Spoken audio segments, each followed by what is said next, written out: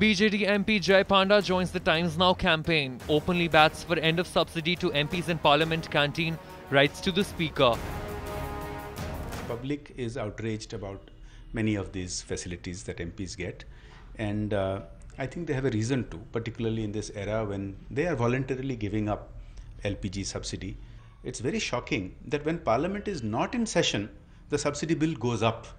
I think we should not distract from the issue, and the issue we should discuss is about Parliament canteen subsidies, and I'm glad that Times Now has been championing this cause, and we should support it. However, MPs have lashed out at Panda, clearly not willing to give up their unnecessary privilege. Our question was simple and direct.